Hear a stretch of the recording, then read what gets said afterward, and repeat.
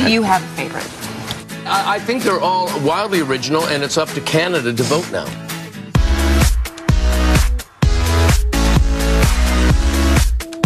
It's just an idea? Just an idea. And then the Lay's people developed your idea? Mm-hmm. The Lay's people have been making chips forever. They know what they're doing.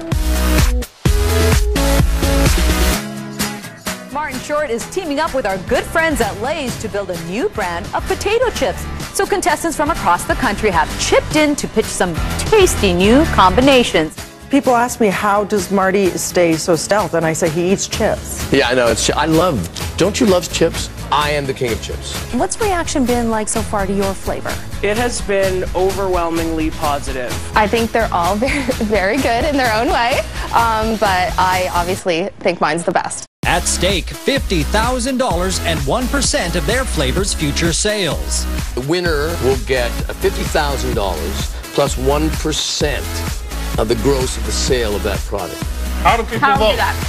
You can go to www.lays.ca/flavor. Lays.ca/flavor.